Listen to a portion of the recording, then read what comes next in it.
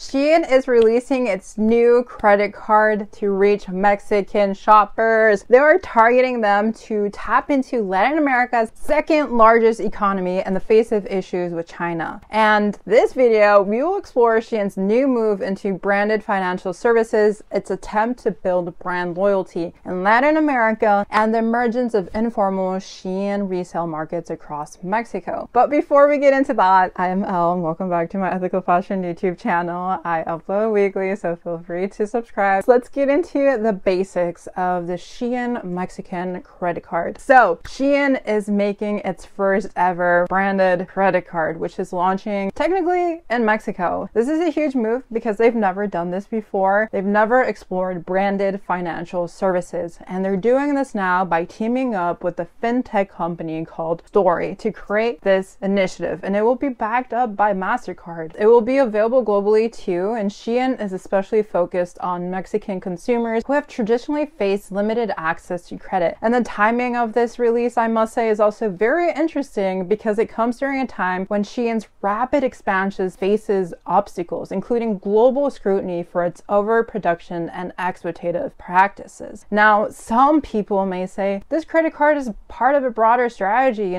to build brand loyalty. It's good to encourage consumers to shop more. You gotta make them go to the website. And this credit card can actually really tap into Mexican consumers and give them more affordable options. And this is especially the case when Stori has been able to get 3 million clients from Mexico in the last 4 years. So now we're going to explain the perks of Shein's credit card. So what does it actually offer? Well, every purchase made on Shein's website will earn users points, with double points awarded on clothing purchases. And new card holders will also get a 250 point welcome bonus to kickstart their shopping journey. And Shein's idea here is to make it as easy as possible for you, the consumer, to shop frequently and on their platform, and that the points are a big motivator for that to happen. And for the purchases outside of Shein's ecosystem, users will be able to earn 1 point no matter where it's made. And interestingly enough, the Shein card has a super high approval rate, 99%. Can you imagine if you're the 1%?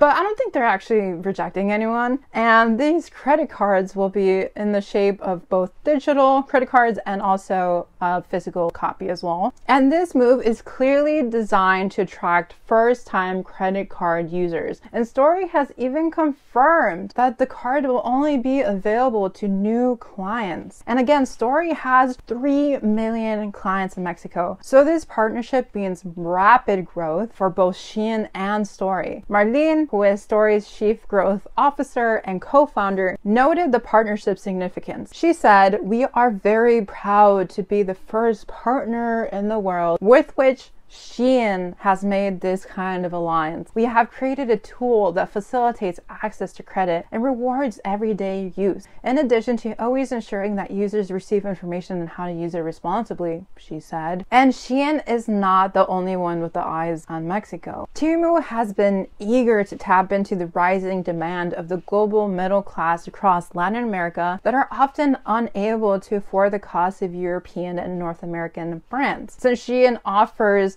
these lower prices, it's already somewhat been able to tap into these aspirational shoppers that have lower income. And Shein has also been linked to opening up a manufacturing site in Mexico last year, although no further developments have come out. And such a move, though, would allow it to deliver products more quickly to expanding growth markets and bypass these fractious trading sanctions and issues between the US and China. And we cannot overlook that Brazil has become one of Shein's 5 main markets worldwide and the largest in Latin America. Shein has even announced $115 million of investment over the next few years in Brazil to establish a network of manufacturers there. And now let's get into the rise of informal Shein reselling markets in Mexico. So yes, while Shein expands its financial reach through this credit card, there's another trend happening in Mexico, which are these local Shein resale markets. And they're informal. They're run by resellers that have popped up all across Mexico, capitalizing on the demand for affordable fashion. These resellers typically buy unsold or returned and Shein items directly from the company's manufacturers in China, and then they resell them at a massive markup in local street markets or in physical storefronts. And Shein is aware of this and has stressed to its suppliers that they are not authorized to sell its products on any other platform. However, many of it actually ends up marketed on private WeChat groups that are run by manufacturers looking to contact these resellers in these countries like Mexico. And these informal resellers then provide an affordable alternative to higher priced fashion brands in their local area and have become a very go-to option for these lower and middle class consumers who don't want to shop for trendy looks without spending too much money. And this setup has allowed people to shop Shein products despite not having any online payment methods or even reliable internet access. And Mexico's informal Shein boutiques have really capitalized on Mexicans' lack of trust in digital businesses and low connectivity rates in large parts of the country. The main reason Mexican shoppers are hesitant to buy online is for fear of being scammed when they make a digital purchase. And it's interesting to note that Amazon has considered Mexico a priority market,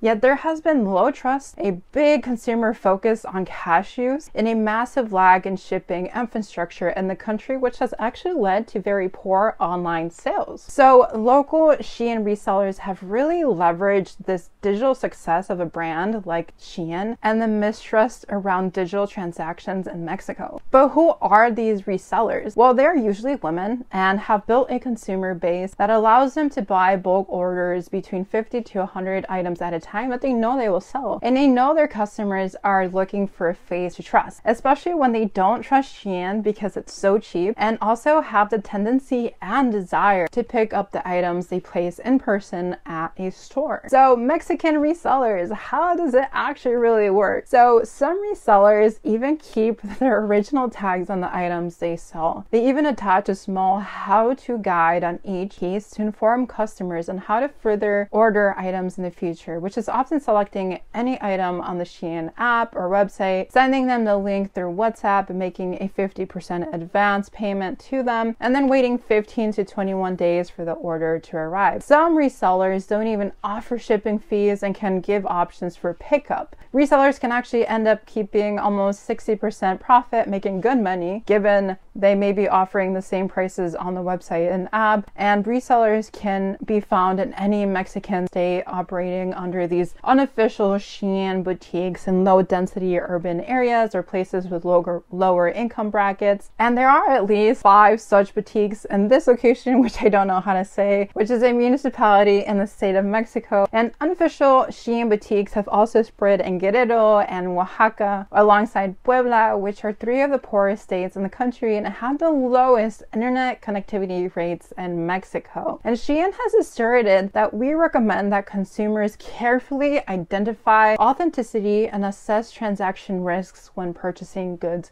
with Shein's logo outside official channels. In order to protect sales rights and experience, we recommend consumers to buy our products from Shein official channels. However, brands like Shein are facing rising scrutiny over their environmental and labor practices at an all-time high. So we're going to explore those, the ethical and market implications. We must consider these as fast fashion giants like Shein are evolving their strategies to capture emerging Latin American markets. In this case, introducing a branded credit card isn't just about providing more payment options, it's a calculated move aimed at increasing consumer accessibility and brand loyalty. We must consider the following to address ethical and market implications. 1. Consumer debt and overconsumption. By introducing a credit card with a point system and promotional benefits, Shein is encouraging shoppers to buy more. While this may drive short-term sales, it risks pushing consumers, especially those with lower income or limited access to financial literacy and resources, into cycles of debt. Even if credit card models lower the barrier of purchasing items, it could also lead to an increase in unnecessary consumption fashion, fueling waste, litter, and a perpetual cycle of low-cost, high-volume fast fashion purchases. So the second point is environmental impact. With enough clothing to clothe the next six generations,